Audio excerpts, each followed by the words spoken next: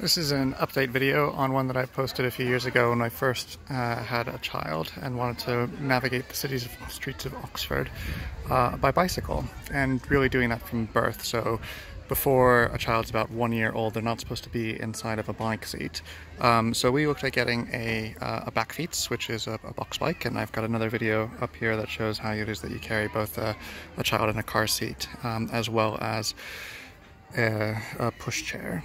And this is a small version that's here at an Oxford cargo bike, just kind of show today. And we've actually changed to a new bike, and this is the short version of somebody else's Bakfiets, but I just wanted to talk about some of the differences between and why it is that we shifted away from the Bakfiets to get our new bike in a moment, which is the Tern GSD.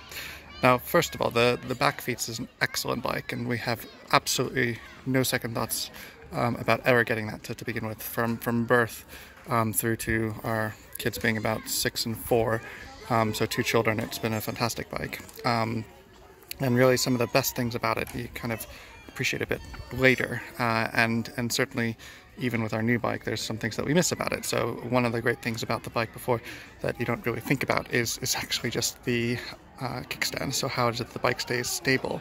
You can see down here these metal pegs here, which effectively works out to be a bit of a square frame in terms of how it is the bike stays stable.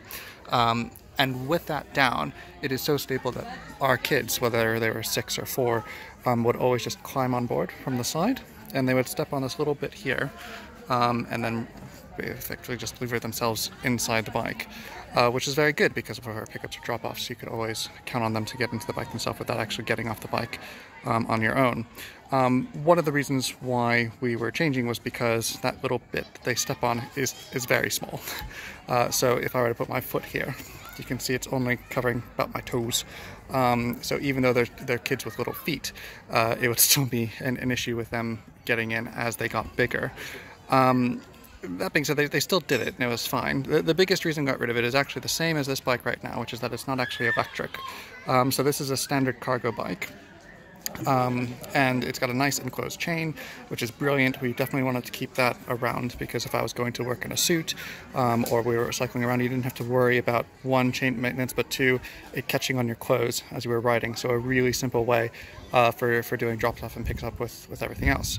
With the bigger box, which I'll show in a moment, you could throw in pretty much anything. I've put a Brompton bike in the front with my 2 kids and all of their school stuff and my work bag, and taking it all out for the day. The dynamo lights are they're just dynamos, so any bike that you have as a commuter bike should absolutely have those. But it was a really solid machine. We never had a flat tire in over 5 years of cycling the bike. We put probably over 10,000 miles on the bike because it was a workhorse for us. We used it every single day. The grift ship was great for going between gears. Other than the kids getting a bit big, with it out being electric, we just happen to live on the top of a hill. And once you start carrying a 50 kilo bike, pushing a 50 kilo bike up a hill, and your children start to get bigger, you suddenly end up with 70, 80 kilos worth of equipment that you're pedaling or pushing up a hill, and that just got to be a bit too much. And when we started looking at doing an electric conversion, it kind of worked out to be about the same as if we were to just get a new bike that was more designed, and plus we were reading about that to get a conversion later on after you have a bike is a bit of a problem, and often it doesn't work as well as it could do. And because the whole purpose of getting electric would be to ease our burdens, we didn't want to introduce anything else. But we didn't have any problems with it. We had that rain tent too. Just check out the other video, you can see that. If I go down the hill here, you can see some of the other cargo bikes that are in use within the city. And I'll just go over to one of ours now. So the Babo, that's very similar to the Bakfiets one. Here's the red Bakfiets Long John. It's just a slightly older version, so it doesn't have the chain guard, but for showing that. But we decided to go with the Tern GSD, which you can see looks pretty phenomenally different from our Bakfiets, because instead of having the box in the front, the children now sit on the back. And they sit on these 2 seats here, which are very easy to remove. So as they got bigger, you can always just take them up and down. So it's just attached by Velcro. The actual unit that the Velcro attaches to isn't on the frame of the bike, so you don't have to worry about messing up the paint. It just screws on because everything's quite well engineered. So if you pop that down there, I get my 2 children on here, Oops. They can just climb on. We've got our 2 bags that hold loads of luggage on the side. The bag itself is alright. It just has these little clips here, which open up to be quite large. We certainly haven't had a problem filling it up. And you get them each for each side, and the kids' legs can go over them, or they collapse entirely up upon themselves, which is good. This one also has integrated lights, but instead of being dynamos, they're actually just plugging in directly to the battery.